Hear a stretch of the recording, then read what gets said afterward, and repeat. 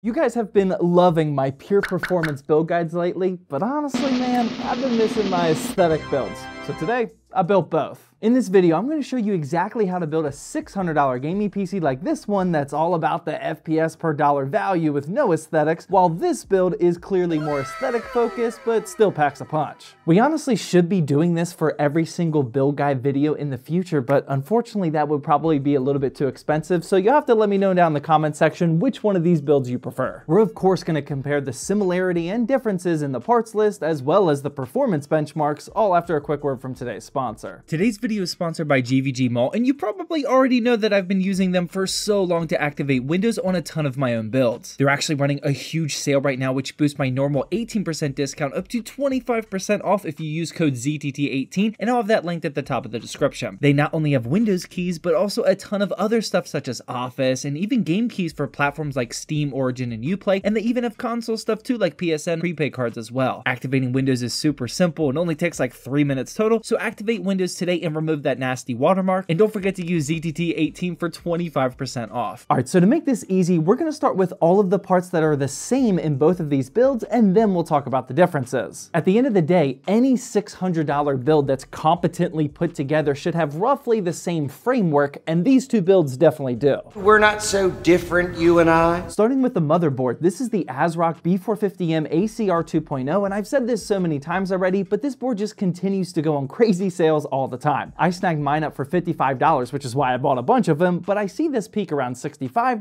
$55, and sometimes even $50. Starting with just a standard micro ATX B450 motherboard gives you so much flexibility, and that board will work with ultra budget builds at like $300, and that'll scale all the way up to like an $800 or $900 build as well. AM4 has some incredible options that scale from like a super budget Ryzen 5 3600 for $60 on AliExpress, and you can get up to like a $300 5800 X3D. This specific motherboard model has 4 RAM slots, built-in Wi-Fi, and it's a pretty clean and basic design. It's not going to help you achieve any overclocking records, but it's going to get the job done for a budget build for sure. The next similarity we have here is the SSD, and that's because pretty much every $600 PC is going to have a 1TB NVMe, and with B450 we really only need a Gen 3 drive. If you search on PC Part Picker, you'll see a couple models available around the $60 mark, which is what I paid, but this time I specifically got the Silicon Power 1TB A60 drive, which is one of my go-tos. Again, we're not breaking any records or anything, but these 2200 over 1600 speeds are perfectly fine and fast enough for these types of builds. And finally, the last similarity we have in both builds is the power supply, and that makes sense because we only really need a certain amount of wattage for a $600 build. In general, in a $600 gaming PC, you're most likely going to be able to spend around $200 to $250 on a GPU, and if you're only buying brand new GPUs for that price range, 550 watts is definitely going to be fine no matter which one you choose. Now sure, if you happen to snipe a once-in-a-lifetime deal on a used graphics card, you may find one that requires more wattage than that, but for new GPUs that are available, this MSI Mag A550BM will certainly get the job done for us. This is a Tier C rated unit, and it's been a very popular option for us budget builders lately because it's been available for $50 on Amazon every day of the week. Alright, so now that we have the motherboard, the SSD, and the power supply covered, let's start talking about the differences of these builds, and we're going to start with the aesthetic build as our framework first. Since I knew I was going to spend some extra money on things like an RGB cooler, a fish tank case, and cable extensions, I knew I probably couldn't afford a Ryzen 5 5600, so the CPU I chose is the Ryzen 5 5500. This is actually a very popular choice in the flipping community because it is pretty close to performance of the 5600, but you can pick it up brand new for less than $90. This still has 6 powerful cores and 12 threads, so it's honestly perfect for a 1080p gaming PC, especially where you're trying to save some money. For cooling duties, we definitely could have used the stock cooler that came with the 5500, but with aesthetics in our mind, you know I had to go with the Thermalright Assassin X 120 SE ARGB. This is always my go-to choice for these budget white builds because it performs great and only costs $19 on Amazon. Next up, we have the RAM, and this is the Glowway White 2x8GB DDR4 kit that's clocked at 3200 MHz, and this will normally run you about $40. I actually found mine for a killer deal for $29 on Amazon, but for the purpose of this build guide video, we'll use $40 as a reference point since that's more realistic. Housing everything is none other than the DIY PC ARGB Q3, and again, this is a very popular choice for the budget PC flipping community right now. For $63, sometimes on sale for even cheaper than that, you're getting that Meta fish tank dual chamber design, and it even comes included with 3 pre-installed ARGB fans. Honestly, it's a pretty good looking case for being so cheap. The cable management isn't terrible, and shout out to Sam for this management job, by the way. And then of course, to tie in the color scheme, we have the easy DIY cable extensions. You can pick these up for 20 bucks, and there's a bunch of different brands to choose from. So at this point in the build now, I've spent about $400 in the PC so far, which means that we have $200 left for the GPU, and you know there's no better option than the RX 6600. There's not a single better brand new $200 option compared to this RX 6600, and it's a beast in 1080p gaming, and we'll see that in the benchmarking section soon. I was actually surprised to see that they even have a white model available now, like this ASRock model, and it was only 10 bucks more at $210. Overall, here's what the entire parts list is looking like for our $600 white aesthetic build, and the total project came out to $606. Again, that's using realistic RAM pricing. I actually paid less than $600 for mine, but this is about what you should shoot for if you're shopping today. But now let's transition over to the pure performance side of things, and we're going to talk about where you can spend that extra money when you don't have to buy a fish tank case, cable extensions, and an RGB CPU cooler. Starting with the CPU, this is obviously the first area where we want to spend some more money, but I didn't want to go too overboard because we want to save extra money for a better GPU as well. I opted to go with an AliExpress Ryzen 5 5600, which I scooped up for $106, and this kind of splits the difference up to that normal 135-ish level of pricing that you'll normally see on Amazon or Newegg. If you're following this at home and just don't like AliExpress for whatever reason, then feel free to either spend a little bit of extra money or just stay with the 5500, and then you'll have extra money for the GPU. TechYes City actually has a video comparing the 5500, 5600, and even the 12400, so I'd highly recommend checking out that video to see the differences in our two CPUs. For cooling the 5600, we're just using a stock Ryzen cooler, and this is arguably a downgrade compared to the aesthetic. I think I'm better than you. Build, but I think it's worth it. Sure, it's not going to cool as good as a $20 air cooler, but this is free and the cooling is at least good enough. Instead of concentrating on getting slightly better cooling temperatures compared to this build, I think the value is in saving that $20. That way we can spend that money on the more important performance components. Next up, we have the RAM, and here I'm basically using whatever the cheapest DDR4 is, and this ends up being the T-Force Vulcan Z 16GB 3200 MHz kit that's usually available for around $35. Again, I actually got mine for about $20 in a Newegg combo deal, but if you're searching for this right now, you'll see some options around $35. This isn't any better than the Glowway sticks that we use in the aesthetic build, but since we're willing to go ugly, this does allow us to save a few extra bucks. We're also saving money with the case, and once again, I'm sorry, but if you guys have been watching these videos for a while, you're probably sick of hearing this, but this is none other than the Deepcool Matrix 40.